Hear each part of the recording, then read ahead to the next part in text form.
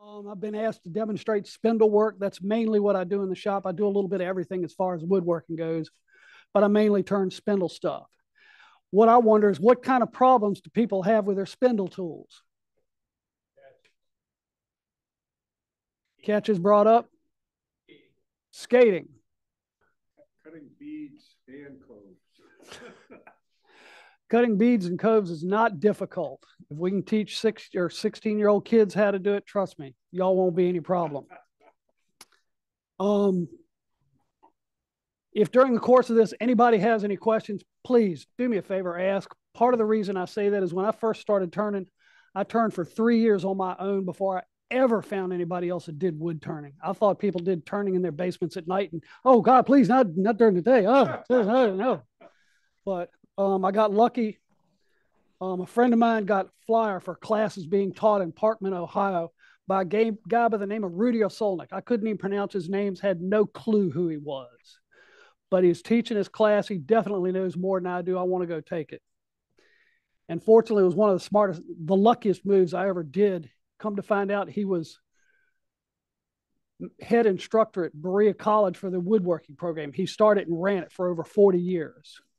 He was one of the founders and president of the Southern Highland Handcraft Guild.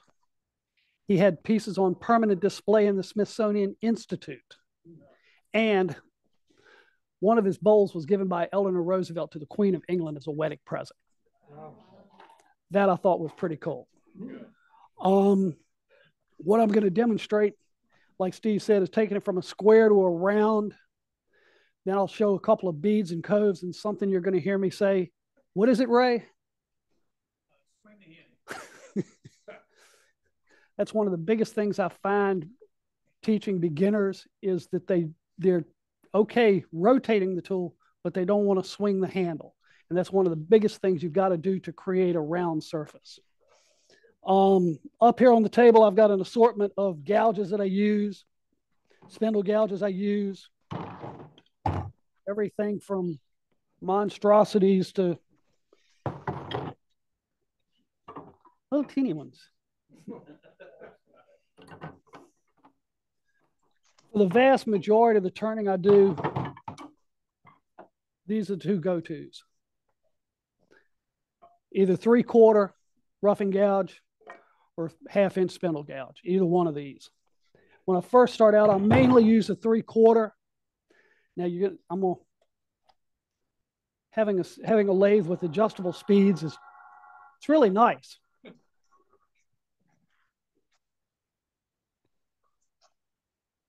All right, so if I don't, with spindles, you've usually got a square section and then a turn section. If I don't have to worry about a square section, I start off on the right-hand end of my piece. That's just me. Doesn't mean it's right or wrong, but that's just what I do. Come in fairly square to the piece. Rotate the tool.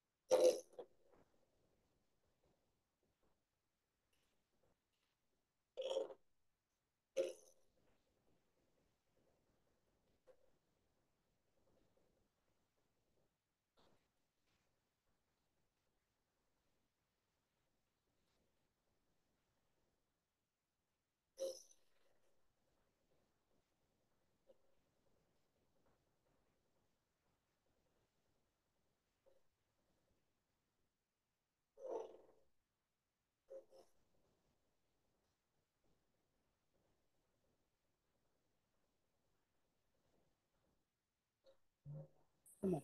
Slow down.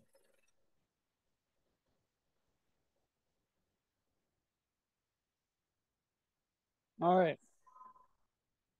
What kind of drive are you using? Is that a regular spur drive? Yes, sir. Yes, sir. Pencil. Now, Sir? Grind on your tools.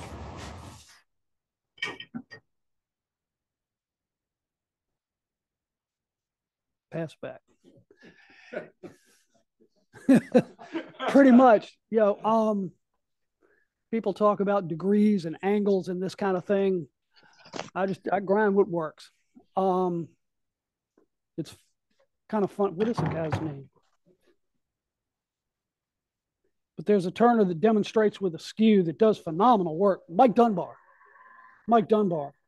or Mike Darlow, I should say.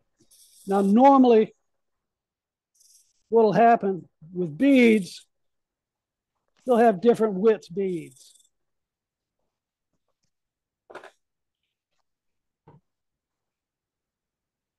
What I'll do is come in. I want to come in. Stop it for a second. What I want to do,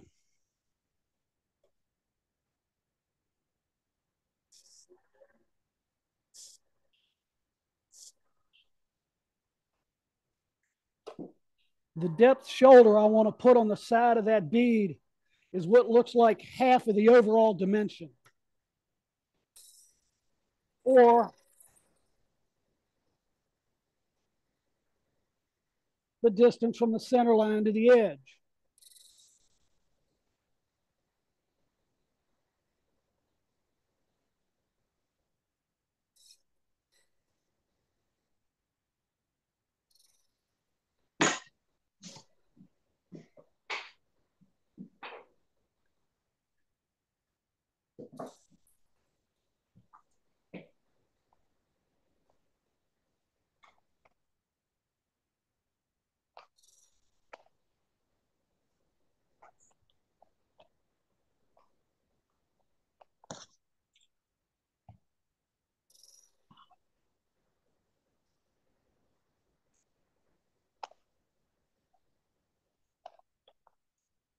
Now, normally with a pattern, I've got dimensions that they give me that I've got to hit. So I'll use a pair of calipers on this, but just doing beads. Which one? You go here. All right. Since the outside corner is the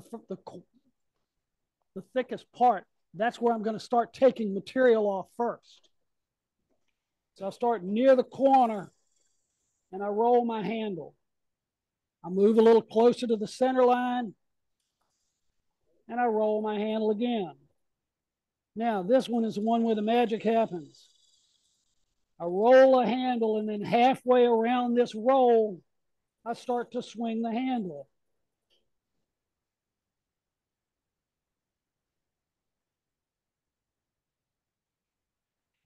Same thing on the other side. Outside corners where I start my cut. I roll the handle. I roll the handle. Then I roll the handle and I swing it. Part of the way to think about it is I'm pushing the cutting edge around the corner.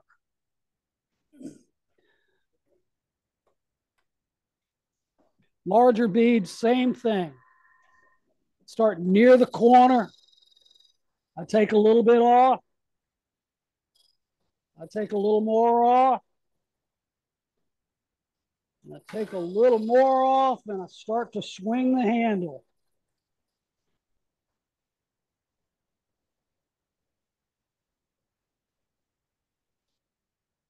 Same thing on the other side. Start near the corner, take some off. Start near the corner, take some off. Start near the corner.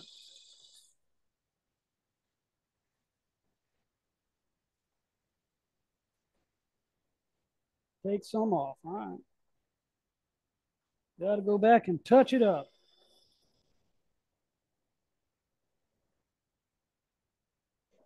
Start near the corner and I roll it. Start near the corner and I roll it. Start near the corner. I roll and swing.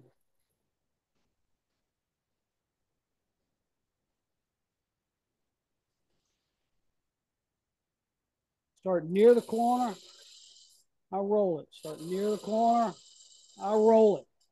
Start near the corner, I roll, and I swing.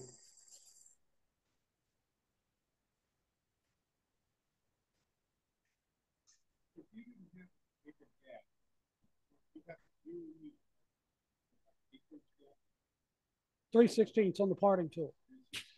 But what if you had to feed that's what I did. all right. Well, let's see if we can address what you're talking about.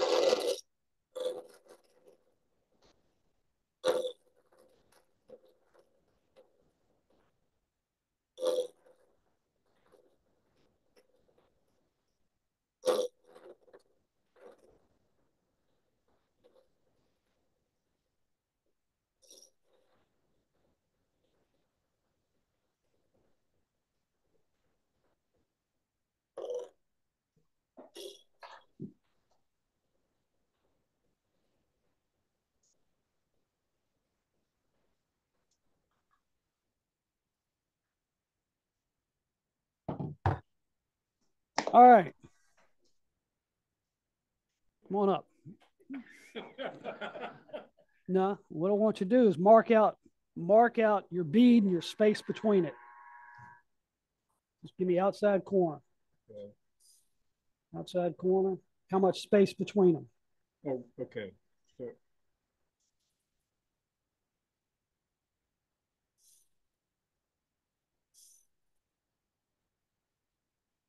All right.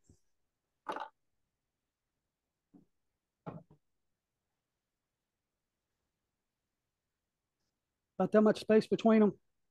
okay. That's yeah. That's yep.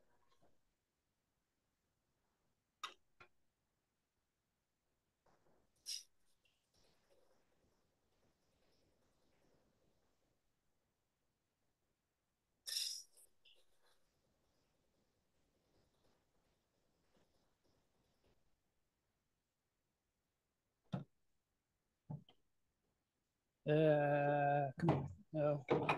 What'd you just do with it? Sitting up here. All right. Just for giggle's sake. Center lines.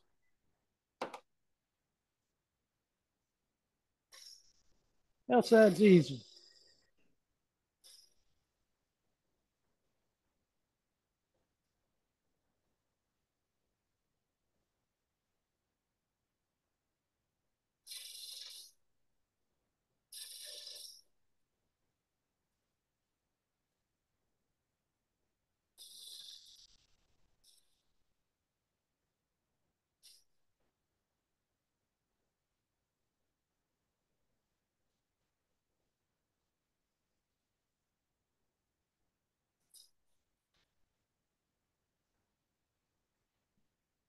Kind of like that. The key to it is don't try to do one all at once. Do it halfway, get it out of the way, go to the other side, get that one out of the way, then you can work back. Then you can actually get down to the depth you want. Bring two together. The point, as opposed to having. Oh yeah. Oh yeah. Yes, sir. My father would have slapped the back of my head saying, yeah. I don't do it as often as I used to, but it still happens. It still happens.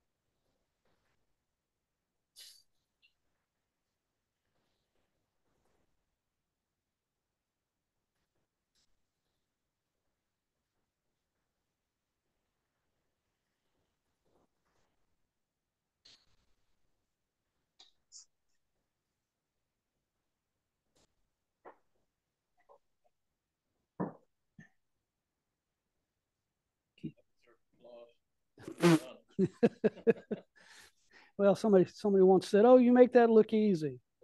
One of the first jobs I had was staircase spindles, 165 of them, 6 beads per spindle. By the end of it, trust me, you're rolling beads in your sleep. You don't even think about it.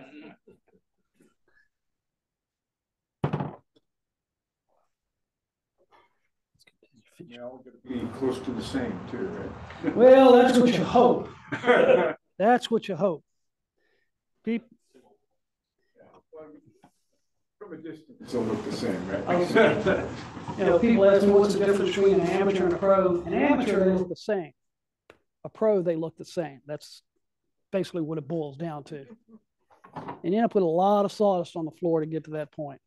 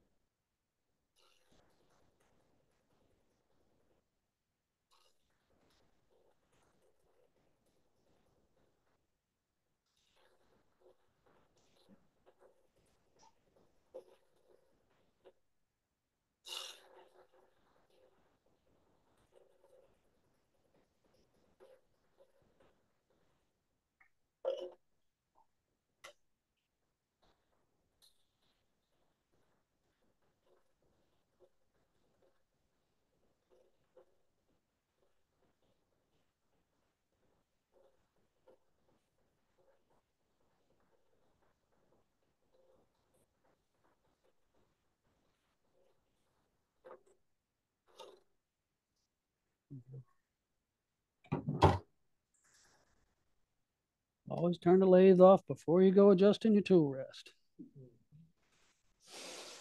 Not that I've ever screwed up and been in a hurry and not done that, but what'd you do with a pencil, David? What did you do with that pencil? What did you do with that pencil? And stick it in the pocket. All right. Which pocket? Put a piece of masking tape over the top of it. Oh, yeah. Well, that's what's funny. As tiny as that pocket is, you'd be amazed how fast it gets filled. Let me grab a pencil from back here. Should have brought a half dozen with me. Oh, you got one? Thank you. Thank you. Now, you were talking about coves. Yep.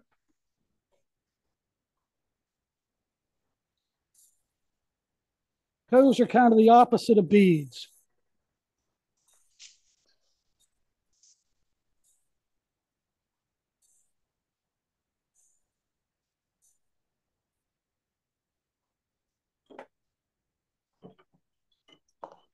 Where with a bead, we started with our handle square and then swung it out. How do you think a cove is going to go? Handle starts out and you swing it in. Now, the center line is where most of your material has got to come off. This will be kind of like a parting cut. But all I'm doing is going in and creating clearance. I go in and cut some, get near my outside line. Then my handle starts out, and I literally lever the handle up. I lever the handle up, and I roll it through to the middle. Same thing on the other side. I lever my handle up, roll it through to the middle. What I'm trying to do with the lever up is bring bevel and cutting edge in contact at the same time. If I don't do that, it's going to catch and skip every single time.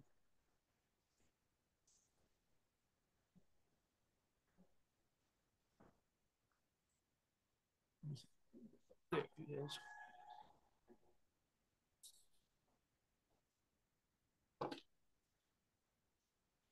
Go in and create a little bit of clearance. A little bit of clearance, a little more, and a little more. And the thing you have to remember is scale. Since it's a lot smaller, I don't need to create anywhere near the depth of cut. But I still have to swing the handle and bring my cutting edge around.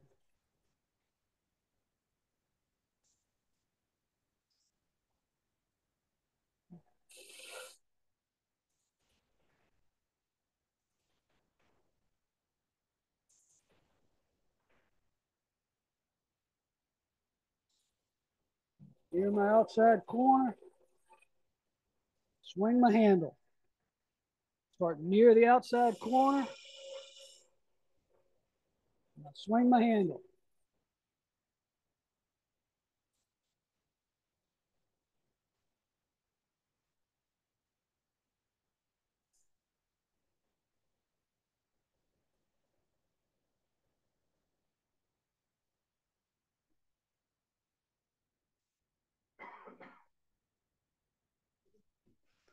It's not that difficult.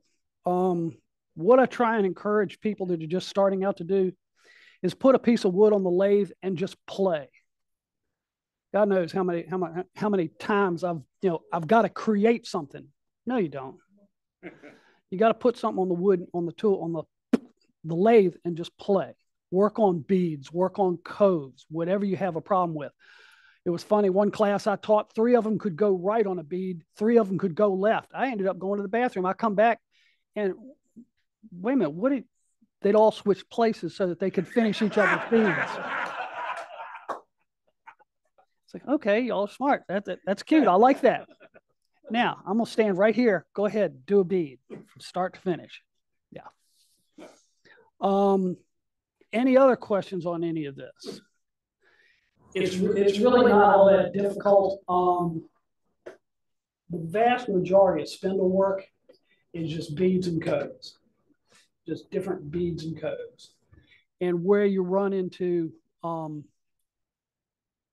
issues sometimes are the longer spindles that are fairly thin. Those can be a little bit of a chore to work on, but that's the beauty of a steady rest. Or what I've done in the past is if I don't really feel like taking the time, I've got a leather glove. I'll wrap the leather glove around it and use my hand to support it. I try not to do that too much because it can develop carpal tunnel that way, and I really don't want to do that because I've dealt with it once and I don't want to deal with it again. In dealing with that, anybody in here ever dealt with carpal tunnel syndrome? I got fortunate, and one of the guys I played basketball with was one of 7 of a particular type of physical therapist in the U.S., and he did woodworking as a hobby. And I explained to him what was happening and what was going on, and he said, "Well, how do you hold your tool?" And I kind of looked at him funny. He said, "No, how do you hold your tool when you're doing turning work?" I said, "Well, normally I hold it like this." He said, "Well, do yourself a favor. Go from here to here." Sounds odd, but if you think about it, if you go to squeeze someone's hand like this, you can apply a whole lot of pressure on that without even thinking about it. If you extend that finger out, trust me, you've got to consciously think about putting pressure on it. The other thing he said was, how small are your handles? Like, they're normal size. He said, if you can wrap your thumb around your fingers, your handle's too small. And it's proven to be true that, I don't consciously do it now. I don't even think about it, but during the course of the day, I'll go from holding here to just moving this around. As long as it's not staying in one spot, I haven't had any problems with it since. So.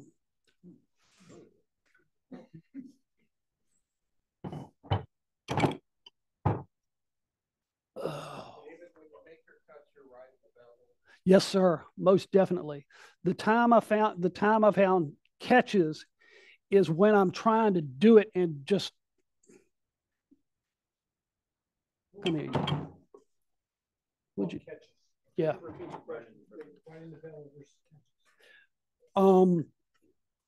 What I try to do is keep the bevel in contact. That's the reason levering up the handle here, I try to bring bevel and cutting edge in at the same time.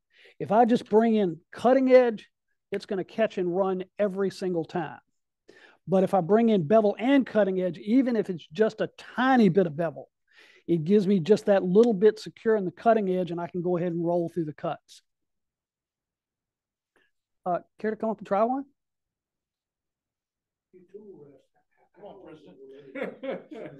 With this, it's about center line here. Me personally, I hadn't adjusted this one at all. I just left it where it was.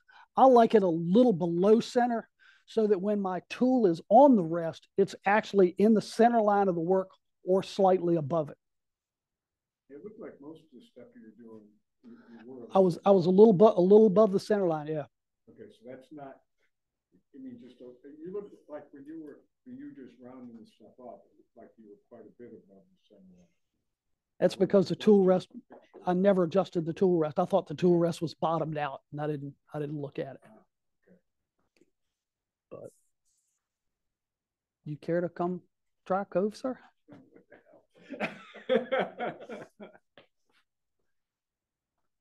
When AAW was in town, I ran the lathe room they had down there. They had a bunch of lathes set up for people to come in and run them and try them. And we dealt with everything from 60-year-old kids to 85-year-old men. So, okay, so all right. Make a bead. I'm going to start. Parting tool. Parting tool, one of them. This one. That'll work just fine. Yeah. Now, the depth you want to go down is what looks to you half the distance, the overall width, or distance from the center line to that edge. All right. Now, there's no real right or wrong on this. And all you're doing is coming straight in and plunge cutting.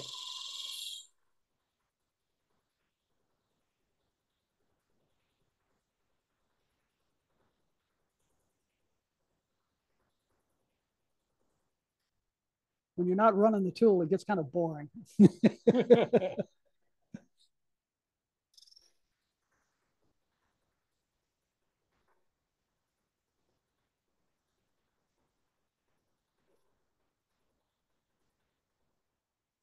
Come on in a little more. Come on in a little more.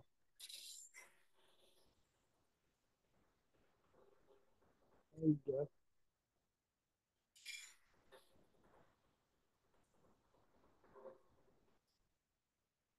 All right.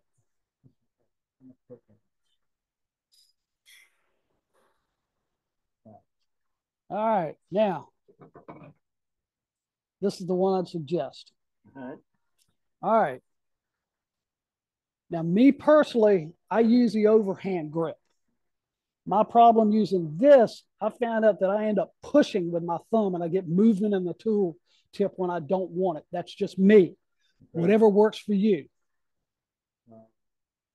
Now, for me, I'm almost like I'm too close with this. With this. Is that where you normally be that close? You're fine. Okay. All right, you're starting near the corner, and all you're doing is doing a roll. Okay. That's one. Now move over a little bit and do the second one. Good. Now this third one, you're going to do that roll again, but halfway around the roll, your handle is going to start to swing out.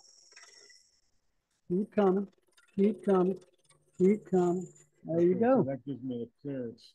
That's the part that I think I wasn't doing. I didn't get enough clearance for this if you don't do that.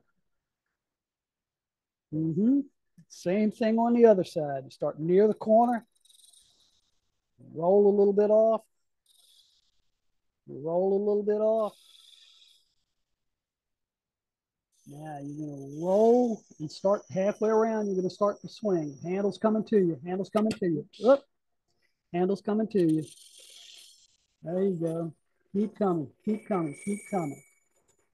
What you have to think about is if the bevel is guiding your cut and you want that last little bit down here at 90 degrees, that's where your handle has got to end up. Okay. Yep.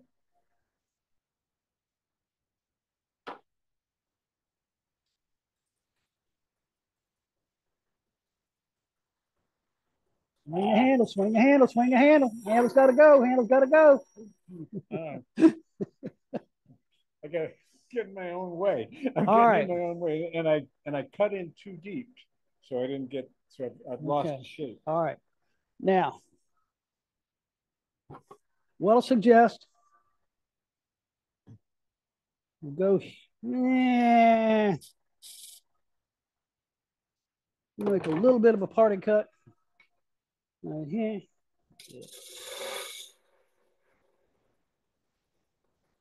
All right.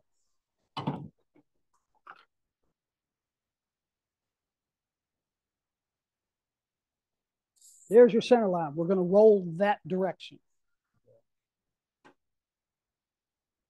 So you're going to start with it square. Start with it square. Bring your bevel in till it's just touching. Pull your handle up till it starts to cut. And then roll it. Move over a little bit. Do that again. Good. Now we're going to swing on this one. You're going to roll, swing. Come on, come on, swing. Good, good, good. All right. You got a pretty good representation of that. All right.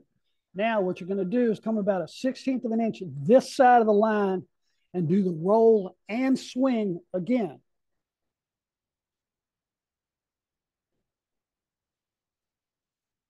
Just starting to cut. Good. Now roll and swing. Good. Good. Keep coming. Keep coming. Keep coming.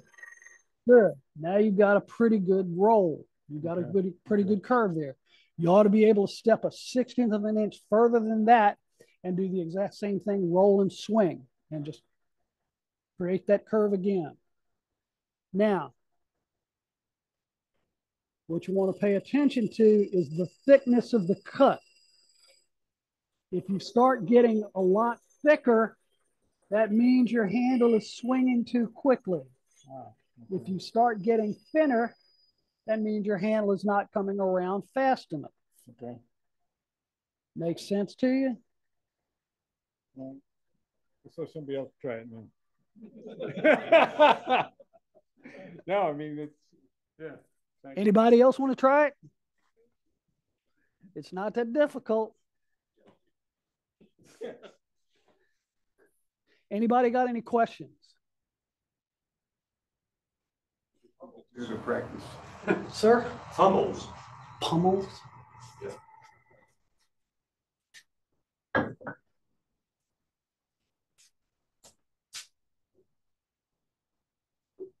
Steve, if you're going to buy a spindle gouge, you recommend 1/2 inch to begin with?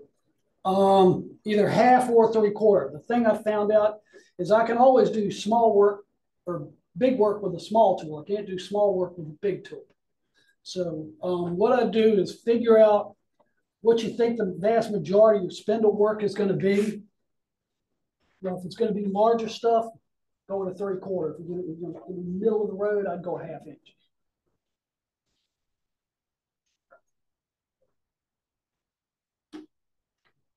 You ever done any tops, spinning tops? Oh yeah.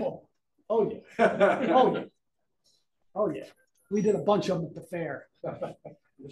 It seemed to be one thing that kept the kids interested. Would you ever use a 1/4 inch or anything? Oh sure. Oh yeah. You mean kind of like this one? I use it doing small detail work. I rarely use it on big stuff. They call it a 1/4 inch for a reason. If you get it a 1/4 inch off off the rest, it's going to bend. Is that what you use for a finial? It would depend on the shape and the thickness and thinness of the spindle, of the finial. Most of the time with finials, I use the same 1/2 inch gouge I've been using, or if I've got small details in there, I'll use this one. And then with the little snowman earrings I do, I use this one.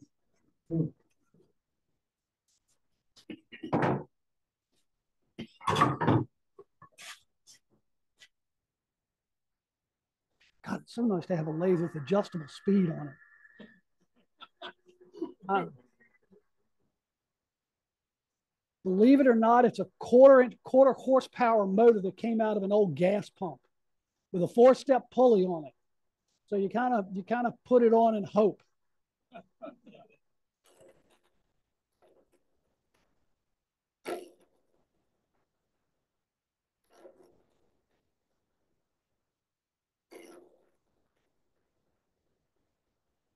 I usually start on one end or the other. I rarely start in the middle, just because I don't want it blowing up on me.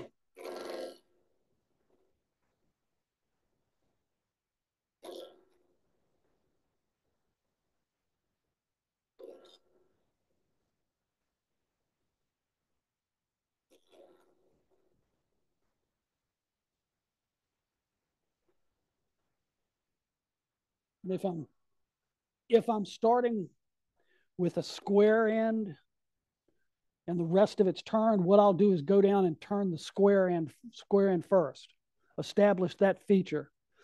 Part of the reason is if you happen to screw up, I've got the other end I can switch. Now, what do you want me to turn, Danny? A pummel, a nice clean pummel. It's a pummel. Thank you.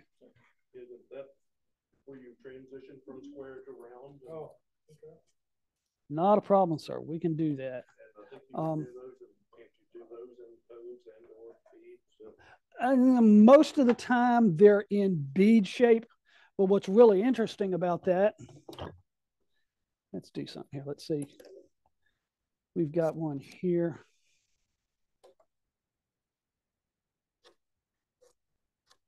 That's where the top of it's going to be, and your slope will probably end up about here.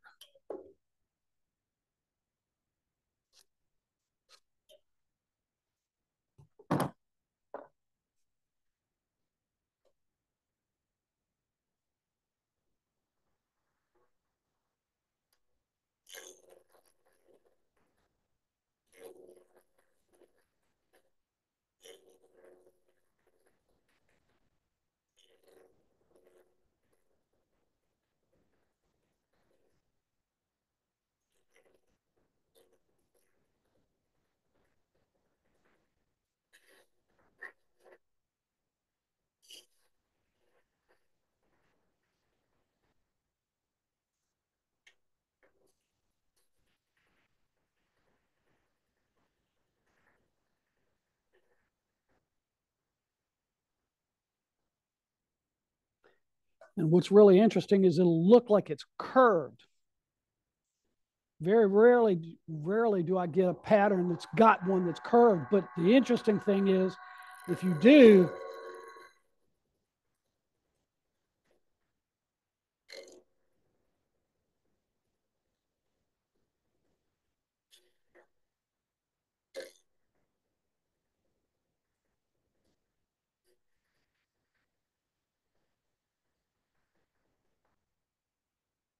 then it just looks that much more attractive.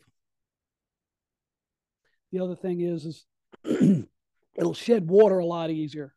That's mainly the reason that they put these features on. They want to be able to shed water. Very rarely will I ever see one that's scooped like that, because then it's a place to hold water. So these, especially, these would be like outside? Yes, sir. Yes, sir. Now, interior stuff might be a little different, but Do they typically transition into a land or a bead or a cove?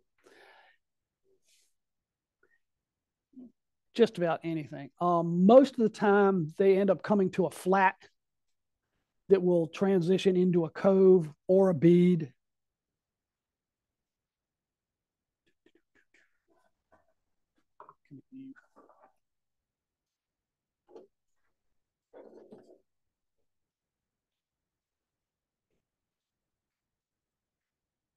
seen a lot on stair balusters where they'll transition it into a bead. Oh yeah. Oh yeah. Okay. Yeah. We'll get into that. People will want to turn them. Wouldn't have the faintest. That's just for me installing them. Wouldn't have the faintest idea what you're talking about. Yeah. To know the name. Yeah.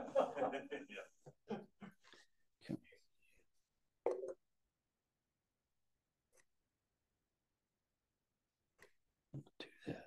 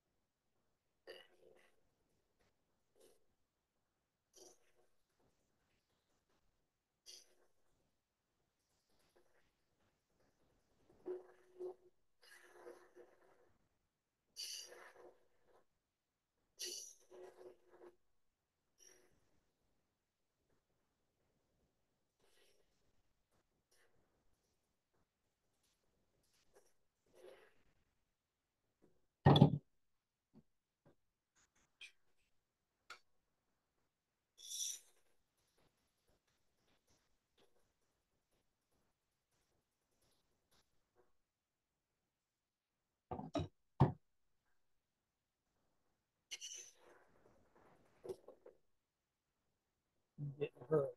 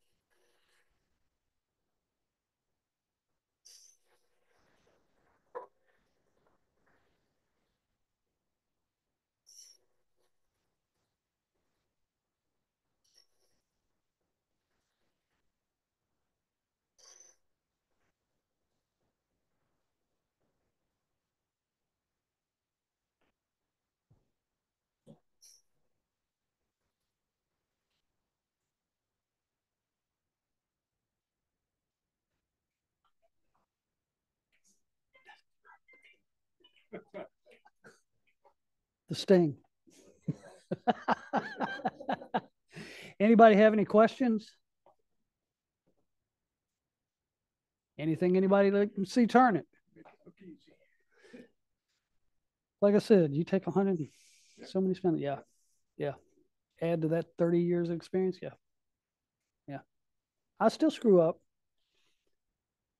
But the interesting thing is how you fix your screw ups. That's the difference between an amateur and a pro. Anybody want to try to turn something? I'm standing here. I'll give you a hand. Wait, I got about 10 minutes. Come on. Somebody's got to want to try it. No guts, no glory. No guts, no glory. I'll show y'all how it's not done. It's part of the education process. We won't charge you for that. That's awesome.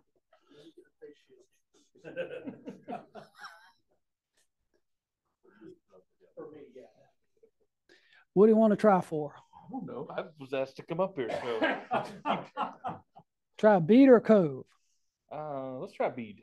All right. Go ahead and turn them on. All right. The outside two lines Here's your center line. First thing we want to do is do a parting cut.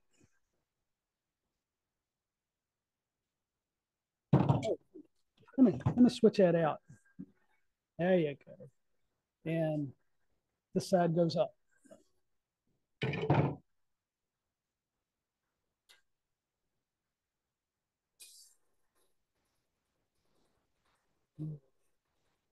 Now you're going to go down what looks to you to be the distance from the center line to that edge. No right or wrong. We're not going to put micrometers on it, but you may want to go just a little deeper.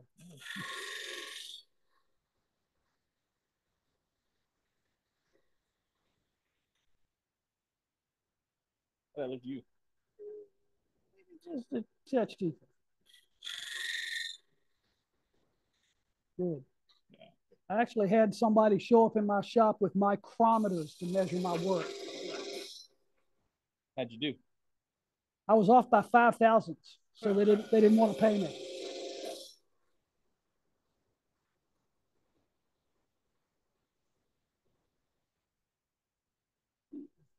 And just a little bit deeper. Just a little bit deeper.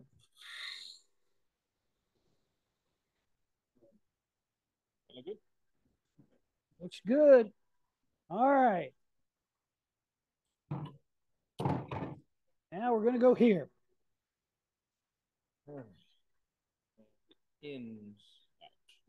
Start near the corner, because that's where the vast majority of the material's got to come off. I'm going to suggest this hand turn over. Okay. There you go.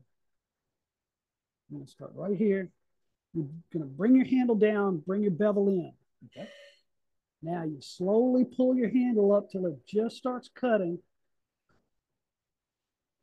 Right about there. Now you roll it. Good. I'm going to do that again, a little closer to that center line. Good. Now, this time, you're going to do that roll. Now, halfway around that roll, the handle's going to swing toward me. Keep rolling, keep rolling, keep rolling. There you go. Okay. Same thing on the other side. Bevel comes in contact first and you roll it. Good. Bevel comes in and you roll it. Good. Now, bevel's going to come in and you're going to roll it. Now, swing the handle to you, to you, to you, to you, to you, to you, to you. The handle's got to go that way. It's got to roll that corner. There you go. There you go. Huh. Cool. No one died. All right, question. How many people had 911 on speed dial? 9-1. Good job. Good job. Probably it's getting close to time. Not a problem. Not a problem. Thank you. Thank you. Excellent job. Like I said, anybody got any questions?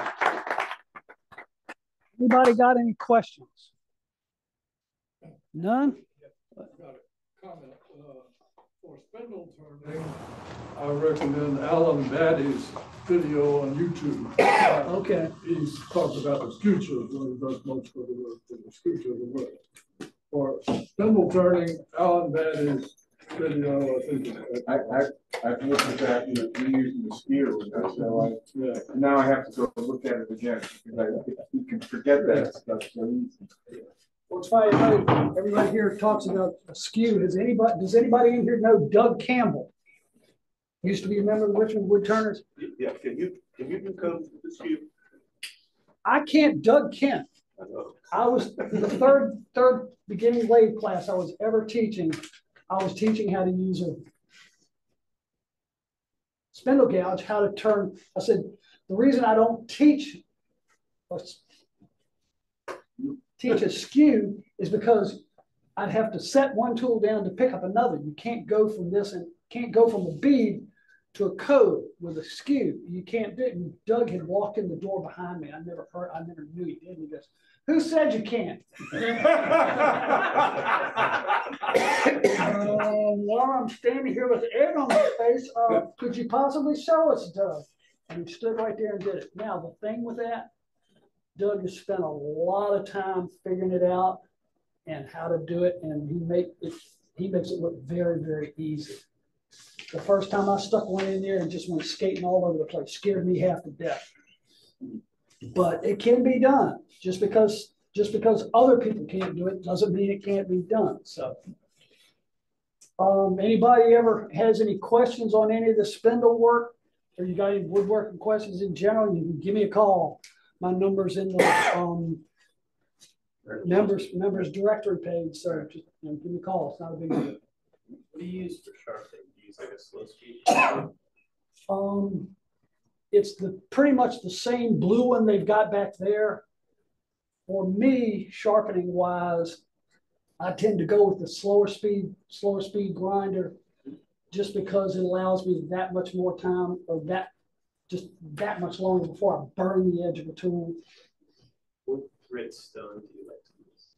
Personally, on mine at home, I've got a 80 and a 120. 80 to just rough shape, and then 120 to put an edge on it.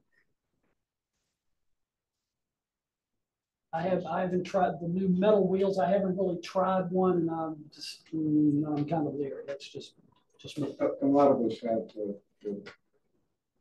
CBN wheels. But then you get people like Dan that doesn't have a CBN wheel and says the same wheel he's had for what, 10 years? 20. I was gonna say, I don't think I've ever changed. Yeah, I've never changed mine.